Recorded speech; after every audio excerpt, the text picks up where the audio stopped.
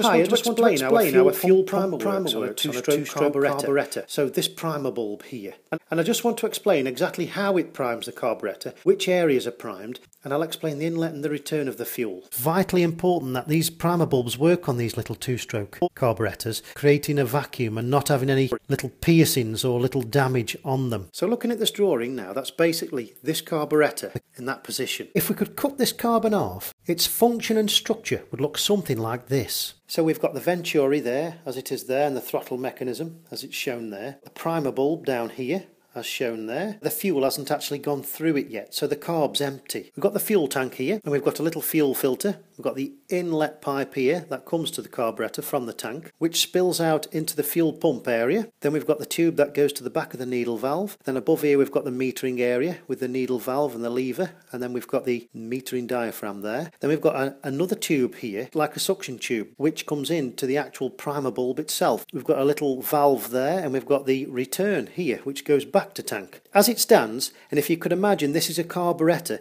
that hasn't actually run yet, let's say it's on a new machine or it's just been cleaned out, and at the moment there's no fuel primed inside this carburetor, it's just air. I've just illustrated these little blue dots here as air, so you can see where the air is at the moment. So when we start to prime it, we'll start to push this air out and fill it with fuel. There's a very important valve that sits there, and there's one there, there and there, and I'll explain how they work as the fuel comes in. Once fuel's been filled in the tank, we can then start to prime it through. And it's generally recommended on new machines to prime the pump around 3 times. Sometimes more, sometimes less, but generally 3 times. So we'll come to our new machine and we'll press the primer bulb the first time. So if we look what's happened here, we've pressed in the primer bulb, and when we do so, we can see a directional change in airflow. Rather than it just sitting there like it is in this compartment obviously here, which is the primer bulb itself, and in this return pipe area here,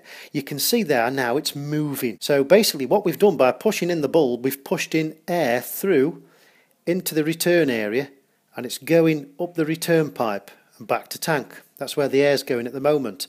Now the air also goes down this little suction pipe here. It goes down here and into the metering area here. But when it gets into here, it can't go any further because the metering needle is fast on its seat. So it can't go any further than this point here. So it can't go into this point and go that way, if you like. It stops in the metering area here, and basically what it's doing as well, it's keeping this metering diaphragm up so that the metering lever can stay up at the back and keep the metering needle fast on its seat. So all the air really is moving this way. It's gone through a one-way valve there, and it's heading this way into the return. So I'll quickly show you in perspective now that one-way valve. So let's take this off, take the bulb off. If we take a look there, we can see a little rubber grommet type thing, but that there is actually the one-way valve I've just mentioned. So if we just take a look at that a bit closer, if I can take it off, that there is the little valve, and it's a one-way valve. It allows fuel to go through that way but won't allow for it to come back. So that's the little valve. It allows fuel to go that way but won't allow it to come back through. So this is showing the primer bulb depressed in like that, and it's when we let it out that the magic actually happens. So we let it out, and as the primer bulb comes back, it creates this vacuum down this vacuum tube. And just showing you the suction tube here on the carburetor. If we were to take the primer bulb off again, just take that off into this area here. You've got there, as I've shown you, the rubber grommet there. That is the one-way valve. But if we have a look again, if we take it off,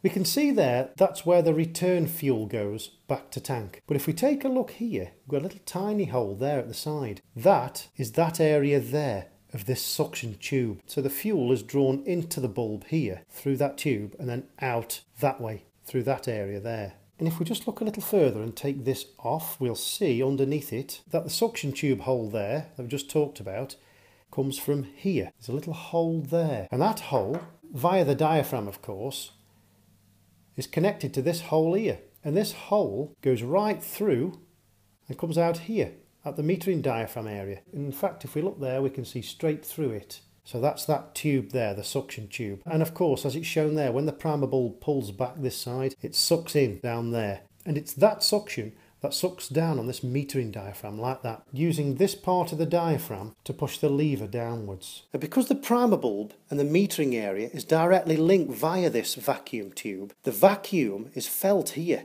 So as the bulb comes back, the vacuum is drawn in there, and it draws this diaphragm downwards. And when it draws this diaphragm downwards, it pushes down the back of the metering lever. So the metering lever does that and lifts the metering needle off its seat. That vacuum going that way up into the metering area, it's actually drawn through this way like that.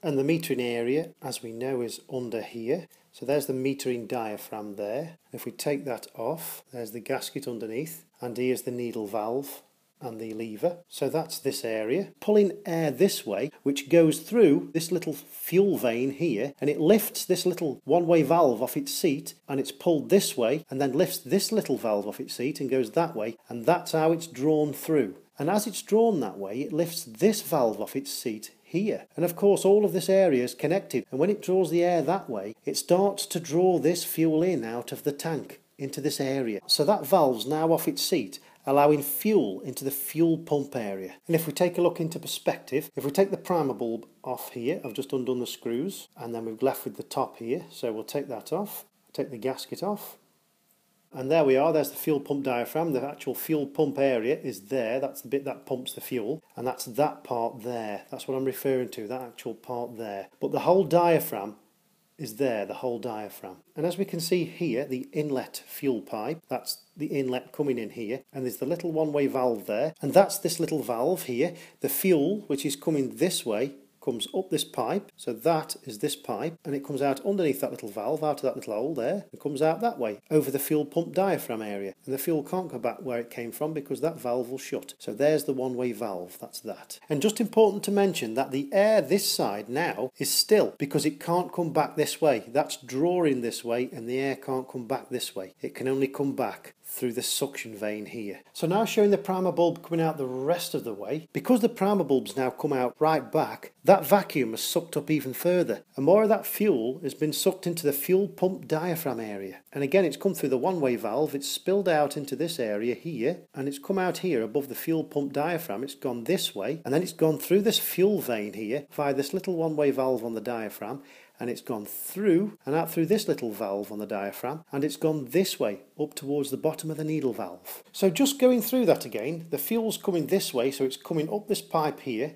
it's coming from underneath this little flap here, which is that one-way valve there, so that's a one-way valve, and the fuel's coming that way over the fuel pump diaphragm, so it's coming over this fuel pump area, and it's going down into this hole, so it comes right across and down through this hole down there, and it surfaces again, so it comes up from a little hole underneath the flap there, and that flap there is here, so it's come underneath here and out, and it's gone that way, and that is this way here now to the bottom of the needle valve. And we might think, well, what's stopping the fuel from just flowing all down here and going down any hole at any time rather than just specific sections? Well, the lid here, the lid's specially designed with different compartments, and this gasket here only allows it in the right area at the right time. It passes it from here over to here, then to here, in these little recesses underneath.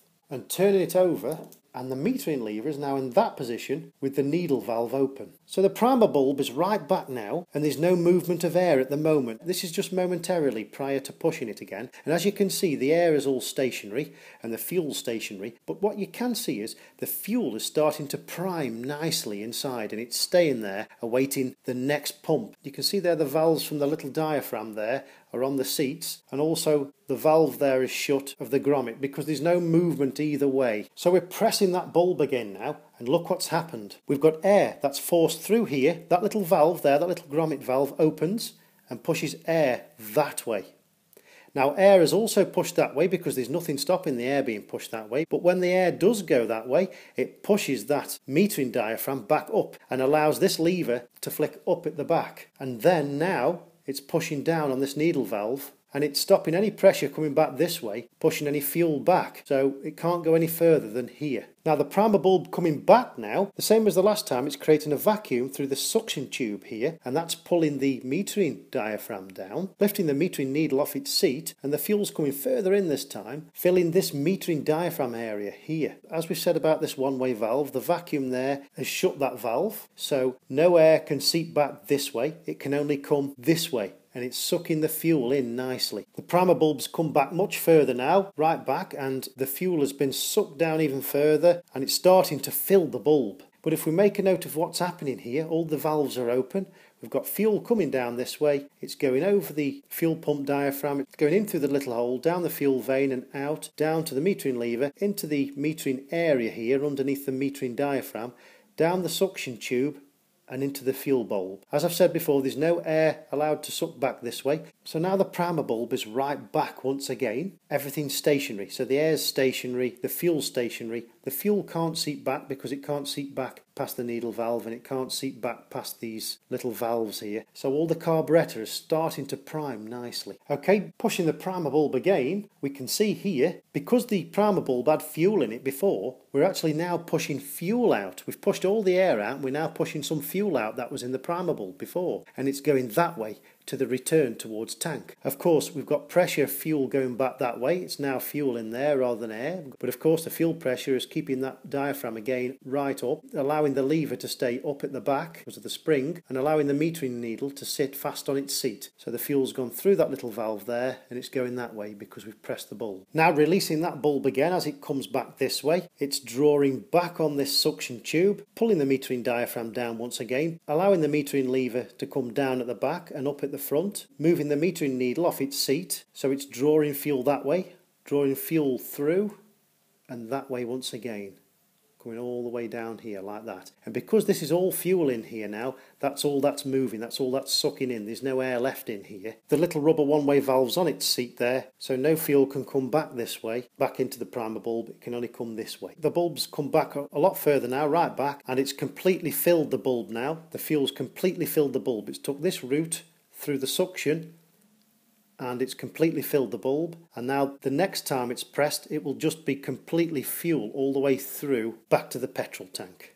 So if we have a further look and just press it again now, as I said, all that fuel was in there, only fuel inside that primer bulb. It's all gone this way, and it's filled the return pipe back into the fuel tank, and now it's returning it all into the fuel tank. You can see there that the metering diaphragm's back on its seat because the pressure that way, stopping the metering lever from lifting, and it's all gone that way back into tank. We let go of the primer bulb and it's sucking this time. It's all fuel, so all that's happening now, because it's sucking back only fuel, and it's all coming through this way, as I've explained, through the one-way valve, over the top of the fuel pump diaphragm, through, down the hole, through the vein, out again, down to the bottom of the needle valve, right through, down the suction tube and back in that way. And there we are, that's the carburetor fully primed. This is just illustrating the final stage of the primer bulb opening because it's still got some suction there with the metering diaphragm still open and the needle valve still open, so everything's sucking through still, like that. This is now the carburetor fully primed. And now at this stage, if this carburetor was actually fitted to a machine, it could now be started. We'd put the choke on and we could start the engine. Because now what we've achieved is we've got fuel up and we've filled all of the area, we've primed all of these little fuel veins, and we've primed the metering area where the fuel jets allow fuel into the venturi. That's the moral of the story there. We've filled that area up nicely. We might think, well, why doesn't it just prime and prime down here? Well, of course, the important bit is we have got to prime this metering area here. That's why this bulb has to draw through this suction vein here from the metering area, because the vacuum has got to come from this area in order to fill this area with fuel. And then obviously the fuel keeps going through and out. So if we look at this in operation now, imagine the engine's running and the engine now has drawn fuel through this jet. We might say when the primer bulb's pushed in and fuel is pushed back up this way, why doesn't it come out this jet? Well, there is a very small valve there on this jet, and I can show you there. There it is. That's like a little tiny valve. That's what I'm illustrating when I'm showing you that. The fuel fills this area here, which is here, and when the engine's running, the fuel is sucked down there and it comes out here. and then goes into the engine. Imagine that's what's happening there. Only when the engine's running does that valve open enough to allow fuel to go into the Venturi to mix with the air that's rushing in to atomise it. So if we take a look at how it runs now, let's imagine this is running and it's running at a modest RPM. Fuel's coming in, it's taking this route, it's going through the little valve flaps, it's going across the fuel pump, it's going up through the valve flaps, going through the fuel veins, through the flaps, going down through to the bottom of the needle valve, it's going into the metering area and coming out here into the Venturi. Some of it is, but some of it's also carrying on and coming this way, and it's coming through into the primer bulb area and it's continuing through to tank. That's why we must always make sure that primer bulbs have got no holes in them. If there's a hole in this, fuel would just seep out. When you start these engines, if there's a problem with the primer bulb, they probably won't start or fuel will gush everywhere. That's because of this system, this vacuum system. It's going to play around with all that vacuum. There'd be no vacuum, and that's what's going on. I really hope that's helped explain how a fuel primer bulb works.